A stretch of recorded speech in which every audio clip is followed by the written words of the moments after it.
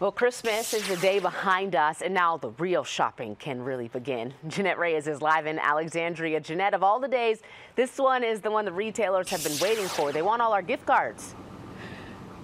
There you go. They want our gift cards, and really the exchange is all of that, but they also want us to go ahead and buy some more once we exchange our other gifts and return some other gifts as well. Jimmy, I've seen the parking lot get a little busier here. I just asked my photographer, I'm like, did it just get a little more packed? It's not quite full, but for 6:30 in the morning, you're certainly seeing a lot more people than you would have expected. Now, Kai and Jimmy, it's certainly been a great year for retailers. Black Friday was really great. The weekend before Christmas, also some great sales as well. Millions of Americans will be on the hunt for a good deal this morning.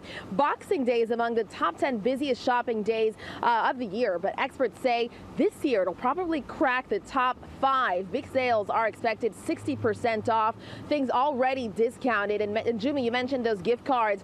Those really just more popular than ever this year as well. And when you talk about the decent weather today and really the rest of the weekend, as well as just an awesome year. You talk about the day that Christmas landed on Thursday. You have Friday, Saturday, and Sunday to go shopping. So you might as well just go all out, right? Bring the whole family and spend all your money, but don't blame it on me if, you know, if you lose all your money this weekend. But you'll get some good sales for sure.